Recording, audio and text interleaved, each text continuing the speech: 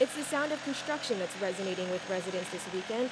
Thanksgiving was a much-needed respite for those who are back outside rebuilding and cleaning. Everybody took the time off because we have been going at it so hard that you really have to take time to still try to enjoy your life, you know?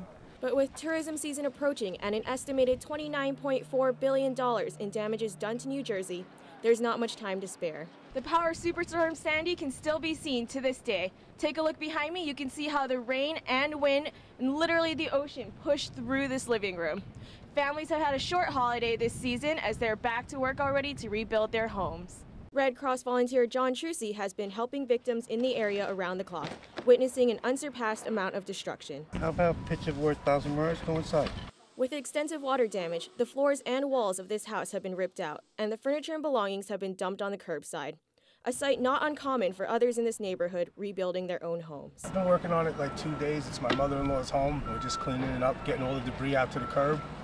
So as you can see, it'll be 3 months, 4 months, guesstimating. As for Point Pleasant in general, it is clear it will take much longer.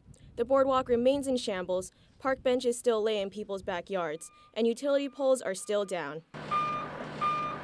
Debris from the storm is quickly piling up in empty lots across the town. Only one shop on this boardwalk is open for business, and people are coming only to see the destruction for themselves. The restoration is a slow but steady process. However, residents and government officials remain hopeful that most of the shore can be restored by this coming summer. For BUTV News, I'm Tiana Bohner.